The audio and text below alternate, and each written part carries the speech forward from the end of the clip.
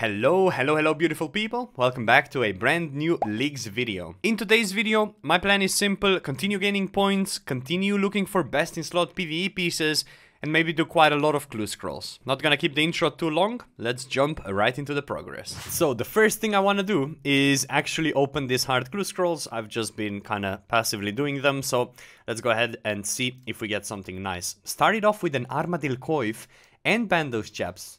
If these are a unique, I might actually get a task out of this. And it looks to be the case. Let's take a look. I'm pretty sure this will complete my full Armadillo set. Bang, just like that. Full... How is that 80 points? Okay, well, we got it, right? That's cool. But it's only 80 pointer. But that was basically what I wanted to get. So that's pretty good. I don't know if there is any other clues with that. But the next clue is going to be clue number 50. So there's the second Robin Hood hat with another Heraldic shield. Okay, yeah, we take those. There we go, we pulled a rune shield, another Heraldic with ancient bracers, which I already have. And we got the dual Sai as well, which I think I already have as well. Ooh. No. Armacoif, Gothic's Body, both of those I already have. Armadillo Plate Legs as well. And Runeful Helm G is another collection log slot. We go next. I don't know if we got any cold slugs here, but Arma page. Pages are very good. And we still have two more, so let's take a look. Another page, is it unique? It is in fact unique, so let's just make sure we grab it. We bank it. And we see if we also completed the full book. So if you guys take a look, there's pages that we have. Let's see. 1, 2, it doesn't look like this completes anything for us. But I'm also gonna need to think about my bank space, because at the moment everything is completely full. So maybe I need to train construction and get my bank space up as well. But yeah, that's the start of today's episode. I think right now what I'm gonna do is I am gonna do some bandos. I'm looking for a bandos chestplate and bandos tassets so I can equip everything Bandos has to drop, and then I can turn my Bandos plate body into a Torva plate body, which we got in one of the previous episodes. So let's gear up and do a little bit of Bandos. Ever since I last did Bandos, I should now be getting healed from my bolt specs as well, which should help quite a bit, because in the past that would not be possible. My first goal is going to be to kill the boss 15 times without leaving. I think that's gonna be a good way to start. And that is me killing the Bandos whilst all his minions are dead. There we go. Oh! Off a minion! What? Wait. I just got a Bandos assets. Off a minion. Oh my, that has to be so rare, by the way. Even for League's drop rate, that has to be, like, insanely rare. In normal game, the drop chance for Bandos assets off a minion is 1 in 16,256. And honestly, I would not be surprised if the drop chance of minions aren't even increased in Leagues. Maybe they are, but even then, what, 5 times increase? It's still like 1 in I don't know how many K. That is crazy. That is really lucky.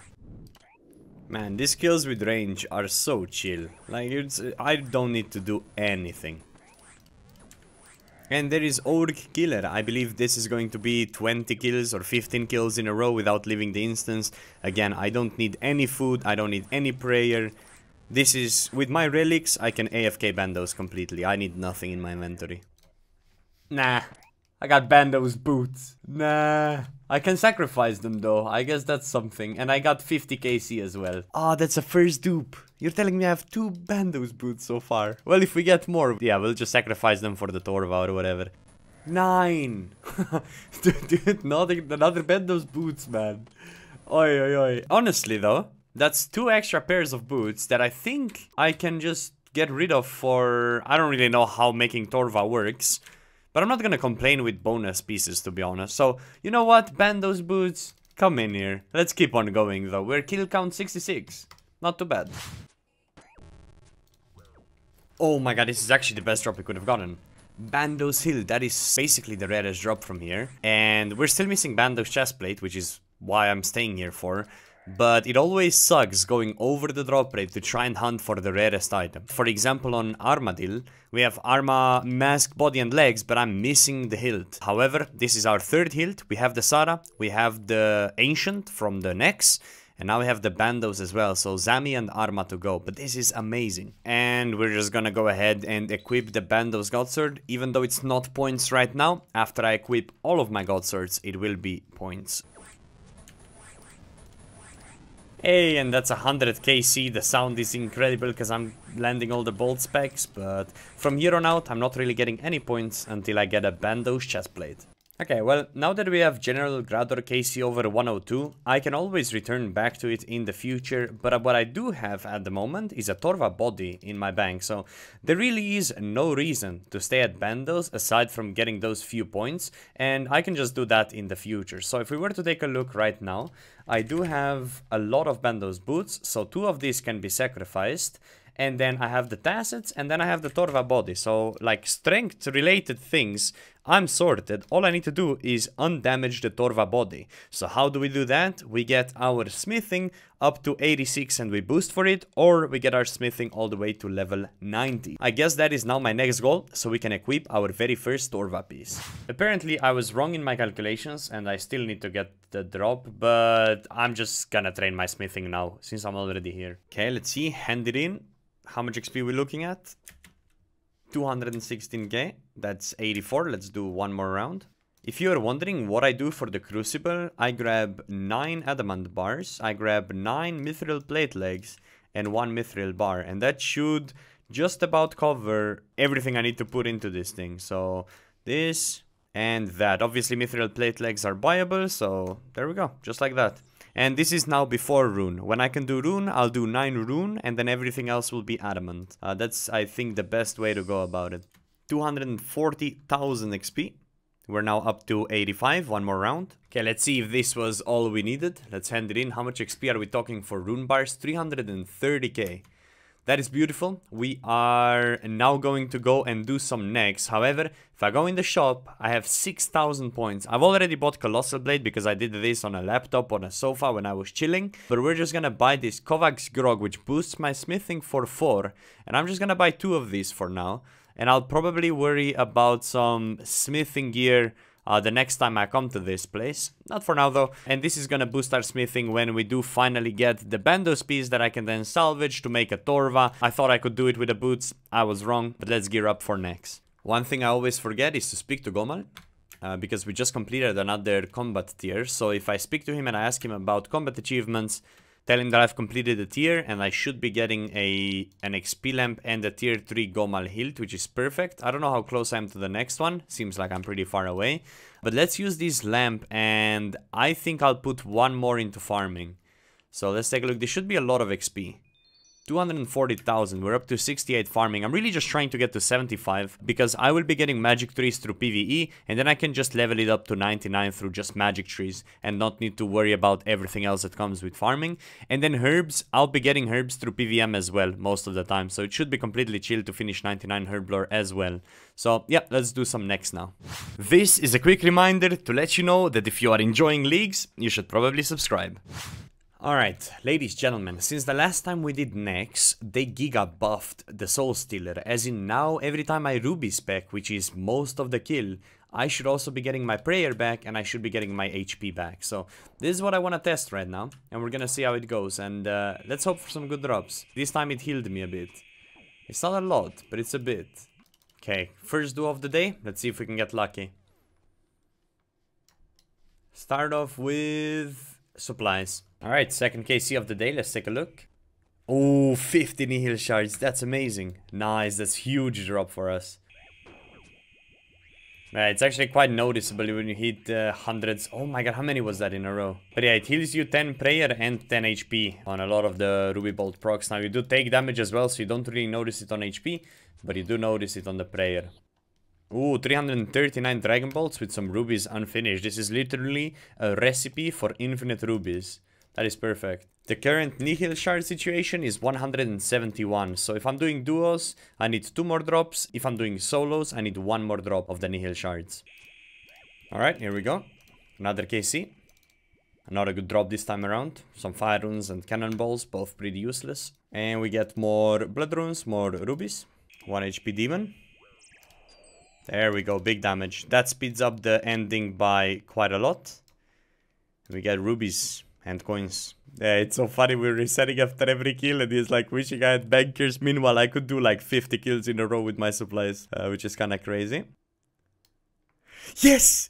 Zerite Vamps! Oh my god, that's huge! That is absolutely massive. Best in slot Vambrace is right there for us. How many points is this? Only 80. That is ridiculously low amount of points, but I do not care.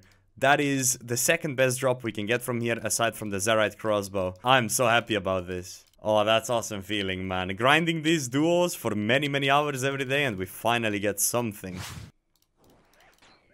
Oh, that is bad. That is the downside of intentionally dying. If I then make a mistake, then I really die.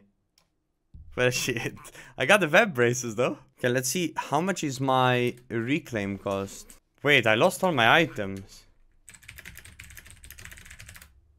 Wait, what? I don't have a... Why is there no gravestone? Hello? Okay, so apparently when you die, you can claim it in this chest. I had like a mini panic attack. Unlock. Pay 100,000. Okay. Okay, I'm getting my items back. We're good. Bro, these death mechanic changes, I legit panicked, man. I don't know how they work anymore. But, yeah, maybe I'm not gonna intentionally be dropping low HP when I don't even know how this shit works. But anyways, okay, we got our items back. We're chilling, I think. Alright, now that we got the death out of the way, let's figure out the differences between my best in slot and what I've been using up until now. So, I've been using these ancient braces, you know, 11 range strength, not the worst, little bit of defense, 1 prayer. And now the upgrade, 18 range strength, defense doesn't really matter. And then here we have plus range strength, 18 range and plus 2 range strength. So, the difference is actually pretty massive. I'll be gladly using my Zarite Vambraces now. If you were wondering why I get all the MVPs, the amount of specs, that's your answer. But also, like, I guess melee, just in general on next, basically never going to get an MVP. But there we go. Another KC, no back-to-back. Let's keep it going. Uncut diamonds, good for crafting. And then a bunch of supplies. Okay, let's take a look. Maybe today's the lucky day. Ooh, we got Onyx bolts. Pretty good drop. Okay, here we go, here we go. What do we get? Nothing. Alright. Good luck, good luck. Oh, nine. What? No, the first dupe. Oh, no. Well, we got another one. Oh. Well, at least they're like 150 mil. So I could put them in the storage, like in the dev storage, and I can have permanent reclaims. So that's the silver lining on this. Damn, they are so expensive, by the way. Well, on the main game. But yeah, it's not all too bad that I got that item, but completely useless for us. Back-to-back situation. Let's take a look. Not for me. We got rubies and we got the wine of Zame. What do we got? Supplies. Nothing for me, nothing for him. Well, I'll take the uncut diamonds, I guess, for crafting XP. And we get rubies and some air rune. Death runes and prey potions. Rubies and fire rune for KC 114. Okay, still grinding next. We're trying to get an item for helicopter here. And we get a key. There it is! Let's go! We can go TOA right now. Let's go, dude! Huge! Okay, there we go. We had to go for a back-to-back. And now we're gonna do some TOA. Let's see. Back-to-back. Oof. It's a good drop, but it's not what we need. Nice. Another 500. I almost choked in the middle. We sprinted. Oh, yeah, there's a purple. Is it mine, though? How do you check if it's mine or not? I think it's not mine. It's his. Damn it. I have 2 purples in 10 raids, which is pretty unlucky. Oh, another masori body, man. Oof. That would have been sick. But yeah, let's see what we got. Torstalls and diamonds. And mahogany logs. We'll take it. Oh, please be purple. It is purple. Is it mine? It is mine. He went there. Okay. Please. Please. Please. No ring. No masori mask. I want masori body. I want masori legs. Not again, bro. This is disaster. Ay, ay, ay. This is really pain.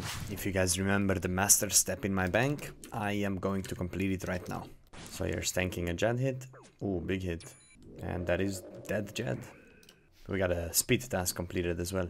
For my second step, I need to do 2 quests, so I guess we need a quest. That is Throne of Miscellanea. Hey, and there we go, Royal Trouble completed. Bunch of XP. but most importantly, we now did the step. Good morning. I finished my master clue scroll. Let's go ahead and see if we get something good. What are the chances of that happening, actually? I got 2 gloves of darkness in the same roll, torture ornament kit, but don't think I can use any of that, really. I'll take the 40 wines of Zami, though. That's pretty decent. Okay, so now since it is the morning, I will most likely... Oh, 10 master uniques as well. That's pretty decent. But yeah, I will most likely complete the quests for the elite clue that I want to do as well. So then I can just do any type of clues that I'm in the mood to do at the time. Okay, I think it is here that I need to go to finish this quest. Yeah, I just need to speak to Genie. Funnily enough, the quest I need to speak to Genie, and on my thingy I need to speak to Genie.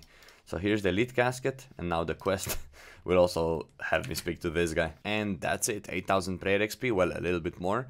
Some thieving, some magic, and we now can pray at the shrine as well. And we now have the elite casket as well. So I'm gonna go back to completing some elite clues. They take a little bit of time to do. And if I get stopped by a quest requirement again, I guess I'll do a few more quests. But let's very quickly take a look at what is in this elite clue scroll.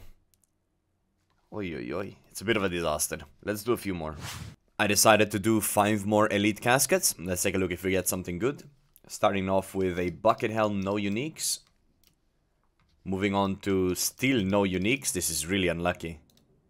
Moving on to another bucket helm and the dragon full helm ornament kit, which we cannot use. So far pretty disappointing opening, not gonna lie. Summer pies. Can I use this at this point? Probably not. I think my agility is already too high. Again, loot is atrociously bad.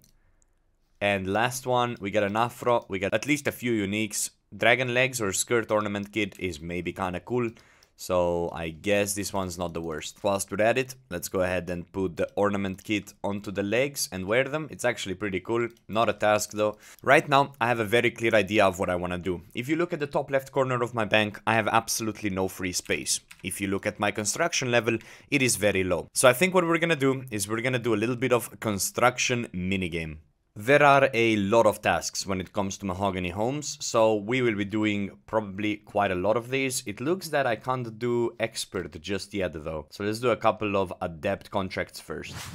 Here is 70 construction, so now it should be even faster, and obviously I'll use some of my money to make more mahogany planks. I don't really have a final level in mind at the moment. I'm just in the mood to train some construction, and I've never really done this minigame in my life, and it's honestly kinda chill. It's a fun way to train construction, especially with this plugin. I just play a little bit of Tetris, click the green boxes and get decent XP, so it's definitely a bit of a refreshing way in comparison to just making mahogany tables over and over again for like 5 hours. I want to see the XP drop from this at the very end. It's 44k, that's pretty decent. Here's a task of completing the expert mahogany home tasks, and as you can see, if I teleport out, I can come right back here, grab a contract, take a tier 70 and just keep this going. I'm up to level 74 construction and we can now afford our very first reward from the mahogany homes. Let's go ahead and buy the most expensive one, Amis Saw. So this should basically be an equipable saw and I can now bang this one. So our next reward is going to be obtaining a plank sack. I don't really know how this works, but there's 40 more points. For the first piece of carpenter outfit, let's go ahead and purchase the boots. And that is 50 completed mahogany home contracts. I'm running a little bit low on the steel bars, but that's okay because I don't plan on going all the way to 99 now anyways. I do believe I can check my rewards. I'm gonna save a bit more and get the shirt first. My second reward is going to be the shirt, as I said before. That is 2 out of 4 completed. 3 out of 4, Carpenter's helmet. There we go. And just like that, I do believe we now have enough points to unlock the Carpenter's trousers. So this was quite a process, but it was a very enjoyable process. As you can see, I completed 77 contracts and I went from level 70 something construction to basically 90. And there is the 200 points that I was going for. But you know what? I cannot leave it this close to a level. So let me go do one more contract very quickly. And there we go, just like that. This was a really enjoyable minigame. Again, I've never done this in my life, playing this game. And here we have 90 construction, full carpenter's outfit. We also have an army saw. We basically fully completed this minigame. However, I will be returning to it because there's more points So I'm most likely gonna go past level 99 construction just to finish all the points. But that being said, I do believe this is a very fitting place to end today's episode. I really hope you guys enjoyed a little bit of clues, a little bit of PVMing, a little bit of skilling, just everything. And if you did, a simple like goes a very long way. It helps me out and it's completely free to do. As always, I will be seeing you guys again tomorrow with another upload, and be safe, have a good day, and bye bye.